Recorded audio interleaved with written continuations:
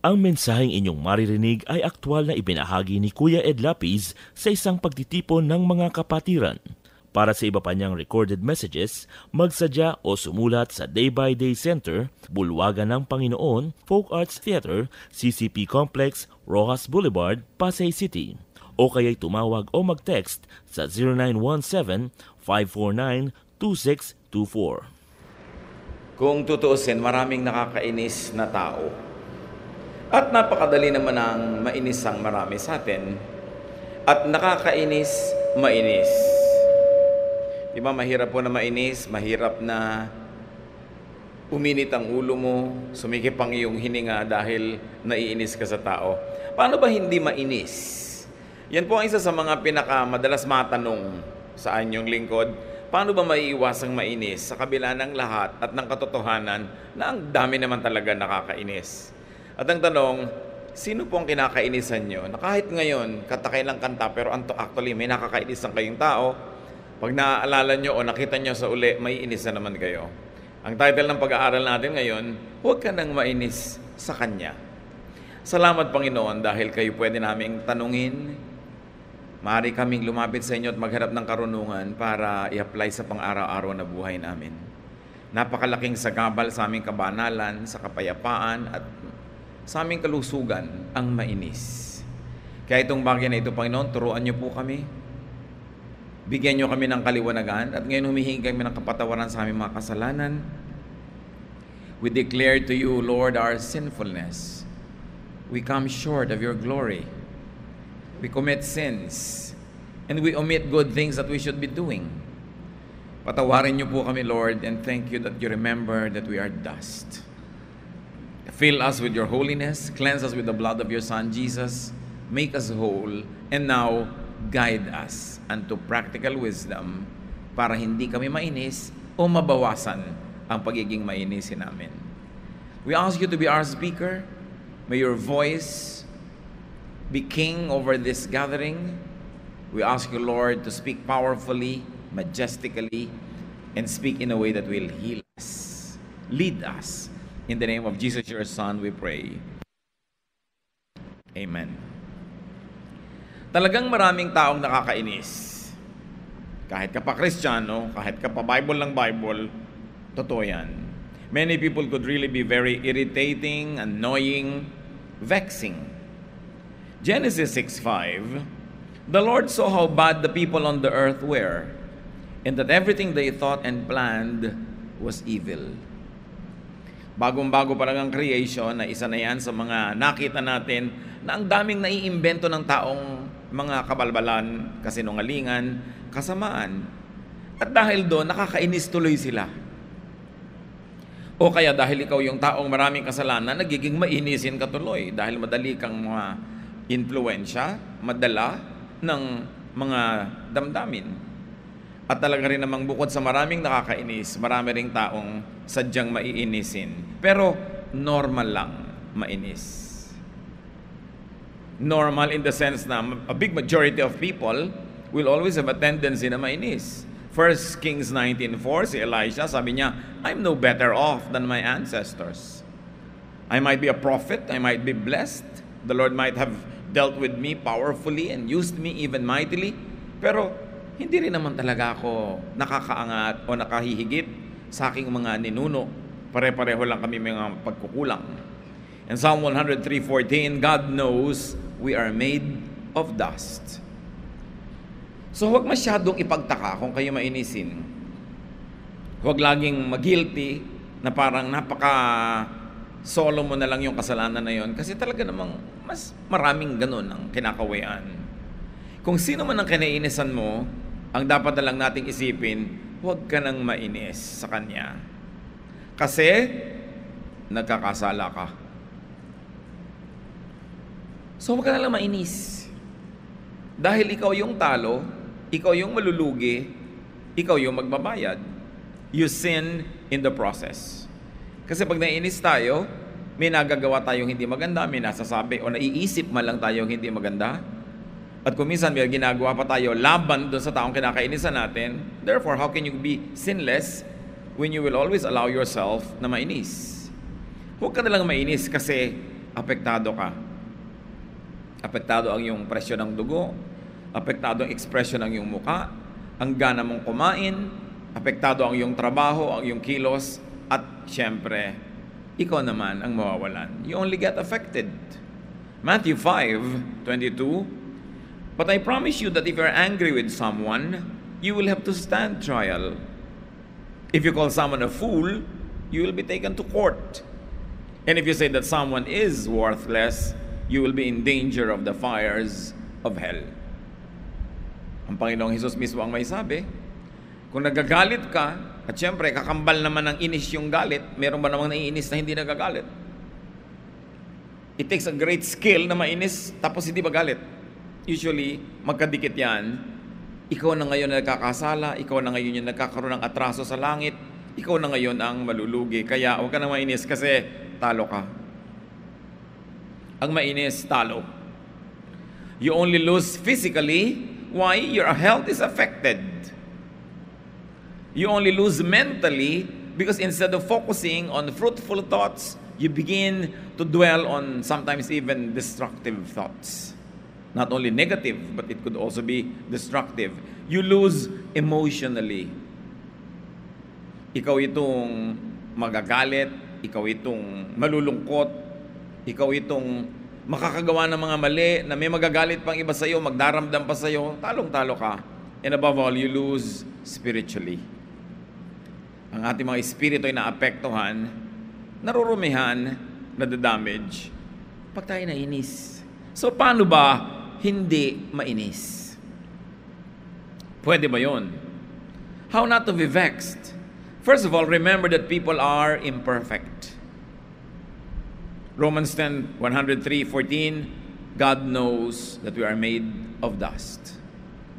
I am made of dust, you are made of dust, and when you think of others as also made of dust, meron tayong pagkukunan ng pangunawa, ng pagpapasensya, ng pagpapatawad.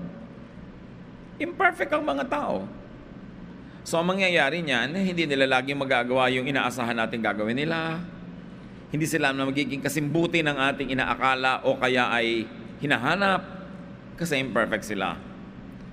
Paano pa hindi mainis? Remember that you would be measured as you measured others. Matthew 7:1-2, don't condemn others. And God won't condemn you. God will be as hard on you as you are on others. He will treat you exactly as you treat them. So sabi, huwag ka na lang na manghusga o magkondena ng mga tao kasi kung paano mo sila sinusukat, ganun ka susukatin ng Diyos. Kung madali ka mainis sa tao, maiinis din sa iyo ang Diyos. Kung hindi ka makapagpasensya, hindi ka rin pagpapasensyahan. Hindi ka magpatawad, hindi ka rin patatawarin. Naiirita ka lagi sa mga tao pag nagkakamali sila sa standard mo. So pag nagkakamali ka rin sa standard ng Diyos, maiirita rin siya sa iyo. Because the measure you give is the measure you get. So sinisikap natin hindi mainis para hindi tayo talo physically, emotionally, socially, and spiritually.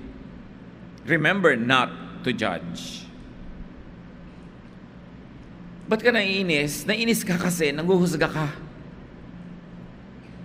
You get irritated because you judge people. Iniisip mong blank siya.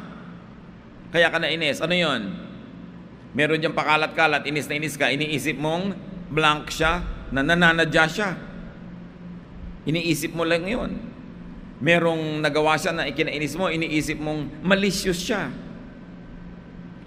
Iniisip mong naghahamon siya, hindi naman pala, hindi siya aware na nandun ka, iniisip mo, nakahamon yata ito. Madalas naiinis tayo because we judge people. Ina-assign natin sa kanila ang ginagawa, yung aniisip natin na gusto nilang gawin. Kaya dapat natandaan natin yung blank na yan, no? Naiinis ka kasi iniisip mong blank siya. Hindi naalala ng asawa mo ang iyong birthday, iniisip mong hindi siya mapagmahal, na blank siya, unloving siya. Iniisip mong sinadya ka niya na gumaganti siya. Lagi tayong may iniisip, kaya tayo naiinis.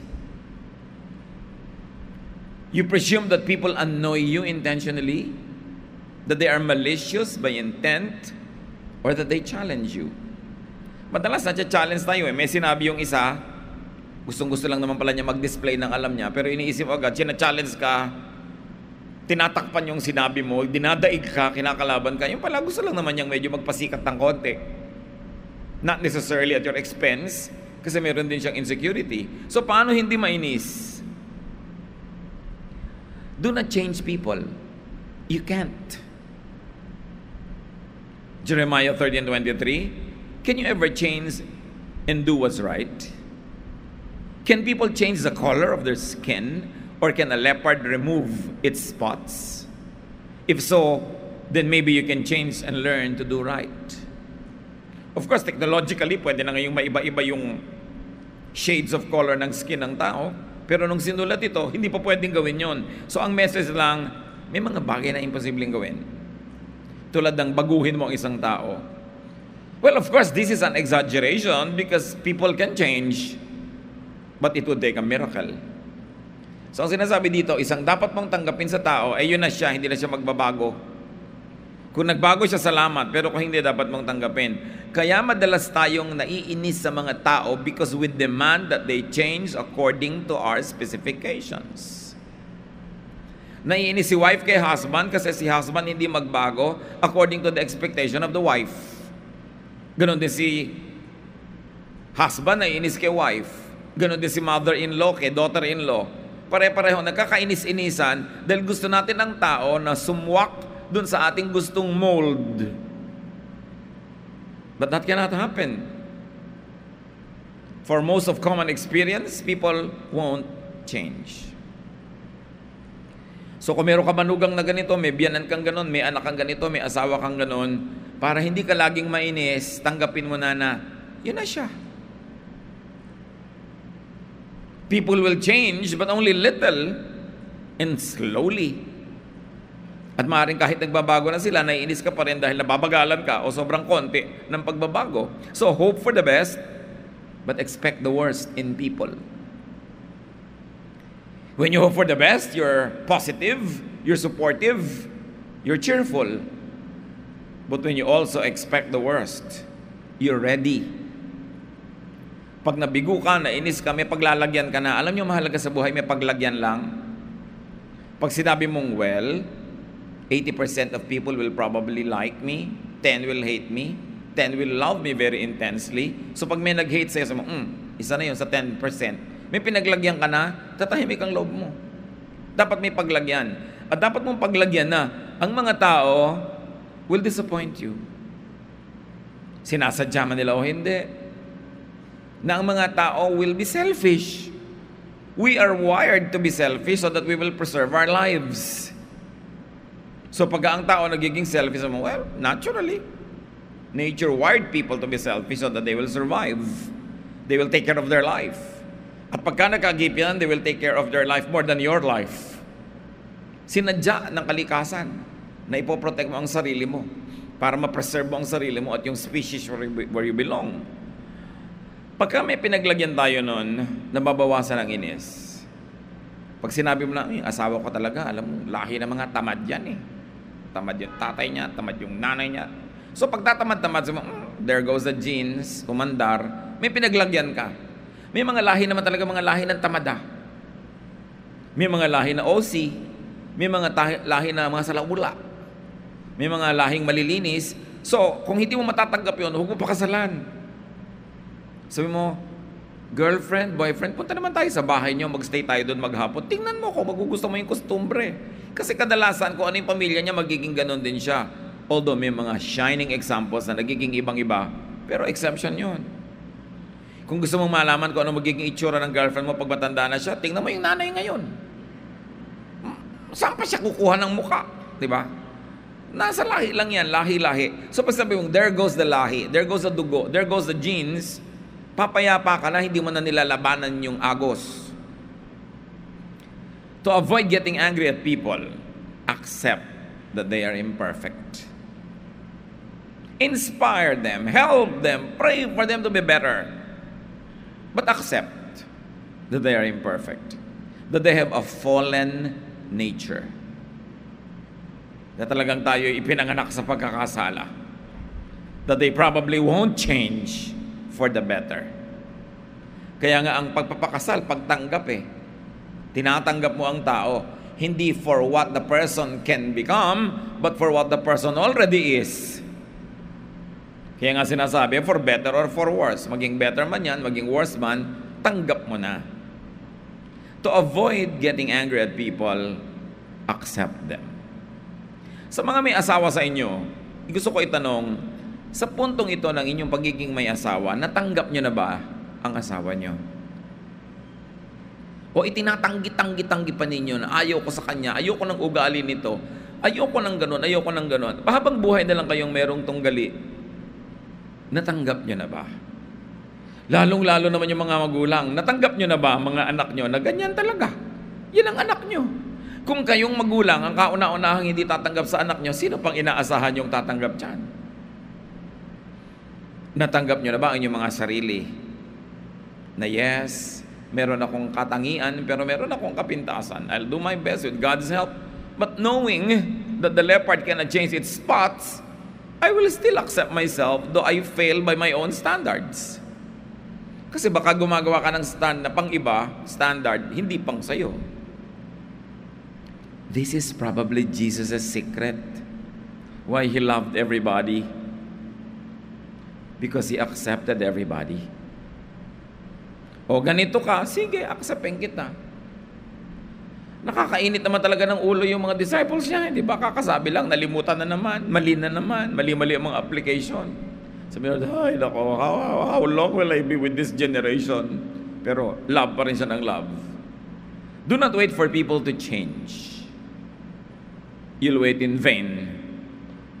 Or, you'll wait a long time kung magbabago man siya. Dapat pag ang tao nagbago according to what you like, bonus na lang. Pero hindi man magbago, yun na yung price nyo, tanggapin nyo na. So don't hold your breath waiting for people to change. Continue living. Enjoy as much as you can. And just take people as you find them. Now, because they won't change, do something more doable. You change. Hindi mo nun pwedeng kontrolin yung iba, pero ikaw, mas may kontrol sa sarili mo. You change your interpretation of what they do. Halimbawa, ting umaga, may kapitbahay kayong kanta ng kanta, nagigising ka. Nanadya talaga to. Talagang ignorant itong kapitbahay ko. Talagang tagabundok ang ugali nito. Mainis ka na. Pero pag sinabi mong, ang dami siguro niyang problema, sa pagkanta na lang nakakahinga-hinga, baka mamaya padalan mo pa ng ulam. Kung hindi sila nagbabago, ikaw magbago ng pananaw. Change your point of view. Pag masyado tayong defensive, nagiging mainisin tayo Pero pag mas loving ka, hindi ka insecure, hindi mo iniisip na lagi kang sinasadya, kinakawawa, iniisip mo, siguro siya ang kawawa. Siguro may kailangan siya. Bakit yung magsasalita na lang ako, kinakat ako nitong tao na to? Well, siguro kailangan niya maging star. Baka hindi siya naging star ever. So sige, ikaw na yung star. Pwede mong pagbigyan. Bakit yung may maganda akong damit, naiinis tong kumari ko? So siguro na iinggit siya sa'yo. So sabihin mong, well, papangitan ko na lang konti para huwag siya ma-insecure. Total, hindi naman ako mag-iiba kung mag-a-adjust ako ng konti. Pero kasi naiinggit siya sa akin, lalo ko siyang iinggitin, ano mangyayari sa buhay niyo? Change the way you think. Then you could be in control. At least yung pag-iisip nyo, kapatid, kaya nyong kontrolin. Yung pag-iisip ng kapwa nyo, hindi nyo kayang kontrolin. So do what is doable and do not do the impossible. You could avoid getting annoyed and vexed and stressed, inis and angry just by changing the way you think.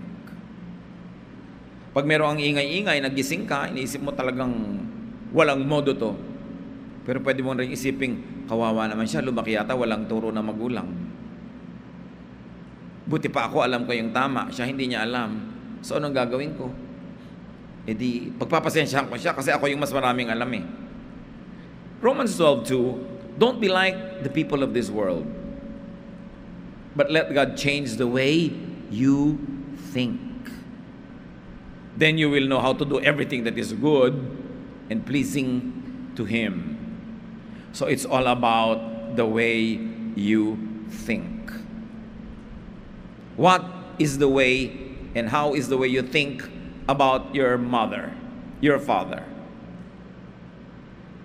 Pag utos ng utos sa yung nanay mo, iniisip mo, pala utos lang na ito, nakakainis. Or, baka hindi naman niya ako talaga gustong utusan, pero utos siya ng utos para huwag akong lumayo kasi gusto niya akong kasama. Alam niyo ba na maraming magulang utos ng utos, pero gusto lang kasi nandun ka? Kasi pag umalis ka, baka kanya hanap-hanapin, so lagi kang inuutusan. Meron talaga mga nanay din pala utos talaga. Pero marami ka naman pwedeng isipin, ba't hindi mo nalang isipin yung hindi nakakainis? Bakit ang isipin mo yung nakakainis, mainis ka tuloy? You can create your own reality. In fact, kahit nakakainis talaga yung tao, pag inisip mong hindi siya nakakainis, hindi ka nainis. Kahit nakakainis siya talaga. Ano bang mahalaga? Kung ano siya o kung ano yung nararamdaman mo? So kung hindi mo siya kayang baguhin, ang baguhin mo yung nararamdaman mo. Saan ang gagaling ngayon nararamdaman? Sa yung iniisip. So palitan, sabi ng Bible, ang pag-iisip. Maraming lagi nagsusumbong, naiinis sa office mate. Ano ba kasing iniisip mo sa office mate mo? Palitan mo yung pag-iisip mo. Sabi pa, mayroon akong office mate, lagi na lang kung magbiro, ang pangit-pangit. So anong pwede mong isipin? Talagang eto na naman ito, sasaktan na naman niya ako. Kailangan niya ng audience. Kaya lang, very limited yung performance niya. Wala na siyang ibang alam, yun na lang. So pwede ka pa ngayon maging charitable. Meron naman nakakainis, utang ng utang. Pero pwede mo na sabing, kawawa naman tong tao to, hindi na makaahon-ahon. Kinapalan ng mukha, kauutang, kawawa naman. Pwede ka pa ngayong maawa. At pwede ka pa rin hindi magpautang, naawa ka lang. Ngayon, nagpautang ka pa, dahil kinaya mo naman, nagka-points ka pa. Change the way you think. Right now, think of people na nakakainisan nyo. Ba't kayo naiinis? Marami naman dyan, mga biyena, naiinis sa manugang. Hindi naman dahil nakakainis yung manugang. Dahil lang ayaw nyo mag-asawa yung anak nyo. Kahit ang napangasawa noon, si Santa Teresa de Avila, ayaw nyo pa rin. Hindi dahil talagang masama siyang babae. Wala siyang kwenta, kundi kahit sinusurong babae, hindi nyo aproban. So, paano kayo mag-isip? Hindi ba kayo dapat mag-isip na, salamat, matanda na ako, malapit na ako sigurong sumakabilang buhay, at least may kasama yung anak ko sa buhay niya. Hindi yung sisiraan mo na sisiraan yung manugang mo, paghihiwalayan mo sila at bigla ka mamamatay. Sino ngayon ang kasama ng anak mo? Mabuti sana kung mabubuhay ka forever. Kaya sinisip mo, bakit ba ako ganito mag-isip? Ba't ako naiinis? Nakakainis ba siya? O masama lang ang takbo ng utak ko? It's all the way you think. And as we have said, kahit totoong nakakainis siya, kung magpapasya kayong hindi kayo maiinis, hindi pa rin kayo maiinis. Ibahin mo ang iniisip mo tungkol sa kanya, sino man siya sa iyong buhay. Change your perception. Isipin mong blank lang naman siya. At ito yung key para hindi mainis. Isipin mong blank lang naman siya. Ano yon? Iniinis ka, ang chismosa niya, tanong ng tanong, nakakairita, isipin mong mausisa lang talaga siya. Ganyan lang talaga yan, walang magawa. No? Ngayon, lagi kanyang nagagawa ng hindi tama, isipin mong nagkakamali lang naman siya. Hindi naman niya sinasadya, talaga lang kulang, no? Limitado lang naman talaga siya. Yung parang nasasakal ka na sa kanya, napaka-aggressive, isipin mo, kandara pa lang naman siya.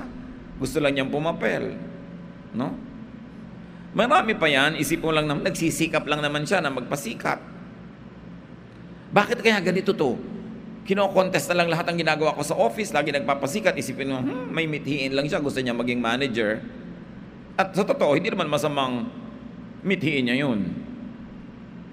O kaya bakit kaya siya laging nananakit? Pwede mo isipin, nagtatanggol lang naman siya sa sarili.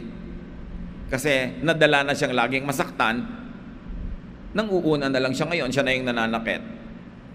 Kaya kung minsan may tao, ang pangit-pangit ng ugali, ang sama-sama magsalita, pwede mo sabihin, who broke your heart and made you write that song? Diba? Sinong bumigo sa'yo? Sinong gumiba sa'yo at giba-giba ka? Bakit ka ganyan? Bakit ka gumaganti sa buong mundo? Anong ginawa sa'yo ng mundo? So you can be more understanding. Pwede mo sabihin, ganyan lang naman kasi isip bata pa lang.